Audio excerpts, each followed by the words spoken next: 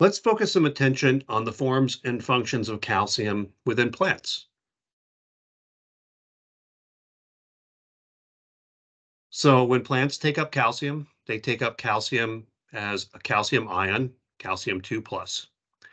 In plants, calcium is highly important for structure and the permeability of cell membranes, or preventing the permeability of cell membranes.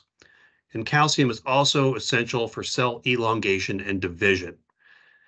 And so you see some of the effects of no calcium addition to this. Looks like a bean, maybe soybean or just a common bean, a dry bean. You see some curling of the leaves because of lack of structure for the cells. And then you actually see something happening with the terminal bud and lack of growth. And we'll talk about that on the next slide. So these 2 points tell you a little bit about what you might see in terms of deficiency symptoms when you observe a deficiency symptom, which is rare, to be honest with you. So when calcium is lacking, that weakens cell membranes and increases cell wall permeability, resulting in loss of cell contents. And what you see is some curling of leaves, and sometimes it can be very significant. This is not that significant at all, but you do see some curling of leaves here. And when calcium is deficient, it results in poor development of terminal buds, of shoots, of like you see in this picture here. All right, so this is the terminal bud, and it is either malformed or it's not growing at all. And the same thing happens below ground at the apical meristem at the tips of roots. And in fact, when the calcium is deficient, it actually shows itself in terms of poor development on fruit that you'll see in a minute. So other forms and functions of calcium. What does calcium do? Calcium and magnesium actually are rather complex in soils. So calcium actually regulates the uptake of other nutrients. So for example, the uptake of potassium equals relatively the uptake of sodium when calcium concentrations are low.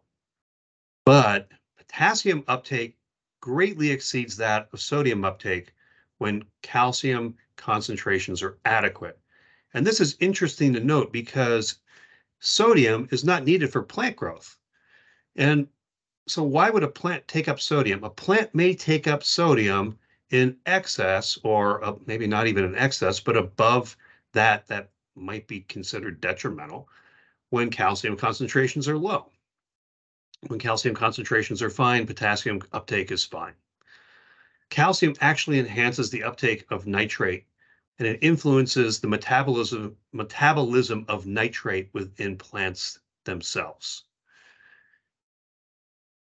I can tell you that calcium deficiencies are rarely observed in the field because other toxicities are more often observed. For example, when a calcium deficiency is observed, we typically see this under low pH conditions, and aluminum toxicity actually is observed. We'll talk a little bit about that in this unit.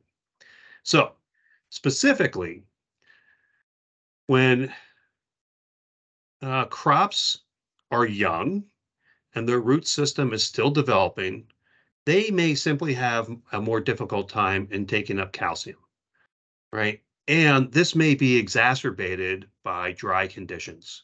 And why do I say this? I say this because if you recall from our discussions on soil-plant relationships, that calcium is delivered primarily to the root via mass flow, which requires water, or root interception, which doesn't require water. But mass flow delivers a lot more calcium to roots than root interception.